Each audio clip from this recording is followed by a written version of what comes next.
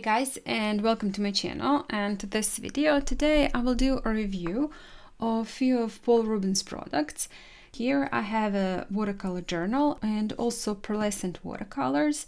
Few banana sponges. Well, I'm not sure what I'm going to use those for, if I'm going to use them in this video, but I will definitely try to find a purpose for them. Later on they're actually for sketching, and a few masking tapes. So first I want to start with this sketchbook, actually watercolor journal.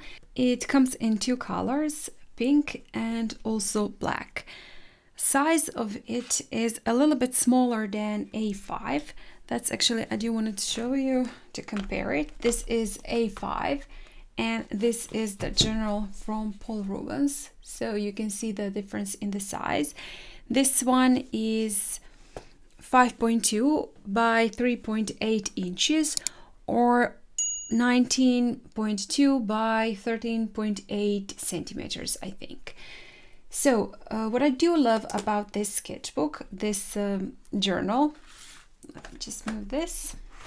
Paper is hot pressed and it is 100% cotton and acid free. Also it is double-sided, meaning that you can use both sides of the paper, so it's the same texture on both sides of the paper. So instead of 20 sheets you get actually 40 pages. They are also very thick. They are 300 GSM and you can definitely use them on the both sides, especially if you're using your sketchbook, your journal for practicing. That is also a very nice feature. When you open it, just anywhere in your anywhere in the journal, the pages lie flat. So the two pages are bind together and wherever you open it, it lies flat. That is what I love. Those pages don't get broken at the edges when you turn them. They are just flat. Also, one more feature that I do really like about, that I don't see a lot in journals, sketchbooks, is that it is pre-punctured here. Just do the fold it like that. So see, here it has this line, so you can easily rip out your pages. One more thing that I really do like that I noticed, it has a little pocket on the back. Can you see that? Yep. So you can store here maybe some of your paintings, finished art. You can store here also maybe some idea list. If you do love to use your journal books on the go, so just put your idea list or maybe some photos or your reference photos you can store here and carry with you. And I guess that is everything I have noticed on the first glance, on the first impression. One more thing there is left to do is to try this one out. Also, I will try this masking tape just to see how sticky it is. Does it rip the paper, how it behaves with watercolors. And last but not least are the watercolors. These are, as I said earlier, pearlescent, so metallic watercolors. And they come in this very, very beautiful, it's a shiny box. I'm not sure if you can actually notice that, see that. And also when you open it, you get this beautiful, covered in this beautiful soft cloth with a nice, I guess, logo from Paul Rubens. And then inside it's again a very, very beautiful pink box with your watercolors. And inside of the box you get the mixing palette, place to mix your paints on one side and also on the other side. And there is also a brochure with colors of the names and some info. It's unfortunately in Chinese, but the color names are also written in English here on this page, so you get to know the colors and the colors numbers. And this is also a watercolor paper and it's meant to do your swatching. I did not do my swatching here, I did it on a separate paper, but I actually that is also a nice feature. You can carry it with you just to always have your swatch.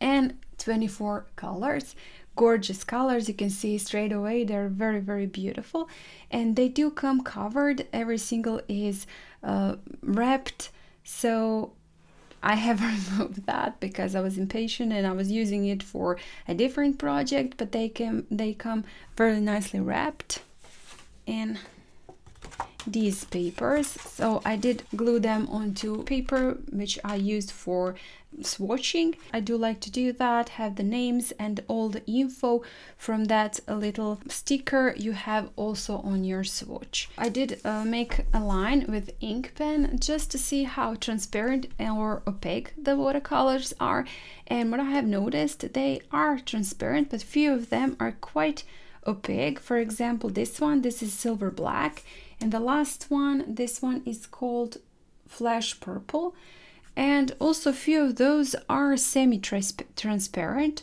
which I actually do like, and meaning that you can use them also on top of the other watercolors, maybe just to add a little detail or something like that, and they won't give just the shine, they will also give a beautiful color. And what I do love also is that some of them are quite grainy, which is, you know, I love grainy watercolors, and that just made me so happy to see that some of them are graining actually, especially those two. I believe they are going to be my favorite colors. This one, this also grainy. The colors are quite rich here, but they're soft, they're not fluorescent. I guess that is at least my preference. In this set you get 24 watercolors, and I do love the selection of colors. There are a few lovely greens, there are a few lovely pinks, if you like pinks, well, a lot of pinks, a violet, so some earthy colors, so a nice selection, 24 colors in a pan, that's quite a lot. Now without further ado, let's get to painting.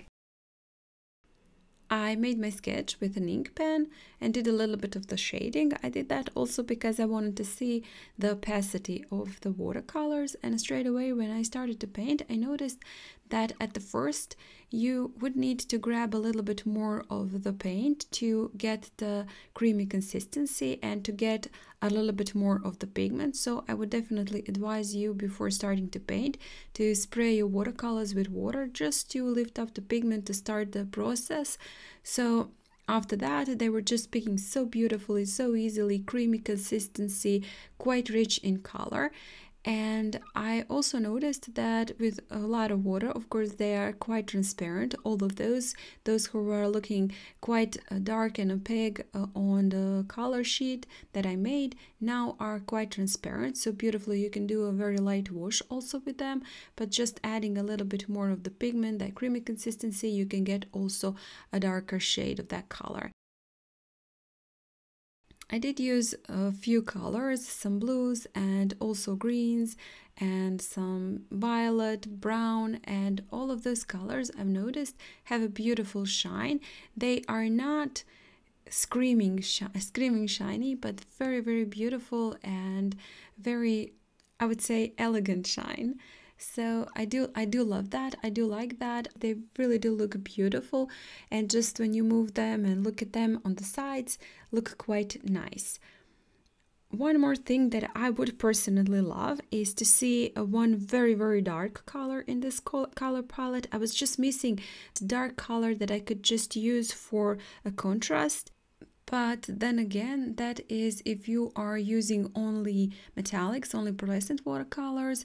But if you're combining them with just regular watercolors, then that wouldn't be an issue, because you would have a darker, maybe some black or some dark gray or dark brown in your color palette. But that is something that I was missing here. I noticed that the colors were behaving very nicely when I was adding one on top of each other. They were mixing beautifully and they looked really gorgeous and not muted, not muddy. When finished with my butterflies, I put the masking tape on the edges and just added a little bit of the green in the background. And when adding and removing the masking tape, I did notice that it was quite nice. It was holding nicely and didn't rip the paper. And the paper did react nicely onto the masking tape and did not rip. Also, one more thing I noticed is that the paper is quite durable. It's very nice. It soaks in that water and paint very beautifully. I purposely did add a wash of color and did not pin it down with anything while doing that, and it did not warp at all. That was a very nice thing to see, and definitely in a pro column for this paper. So when finished with this, I also wanted to test those watercolors on just black paper, and well, I first drew this butterfly and I really didn't like how it looked. I didn't like how the colors behaved. They were too light and weren't showing their true colors and their beauty. So I decided to make a swatch, and then I did a swatch of the watercolors, and what I have noticed is that you do need to use a quite amount of pigment for if you're painting on a black surface. So you can't use light washes because they're simply not visible. Colors are not visible. You can see the shine, but not really the colors. They just don't come as vibrant. When I did that swatch, I noticed also that a lot of those colors look quite differently on the black paper and on the white paper. So first, these that are not actually visible on the white paper are quite visible here on the black paper. Also, this color, this is flesh red, completely different. This is the same color, so this one looks a little bit grayish here, and here it's slightly pink, very light pink.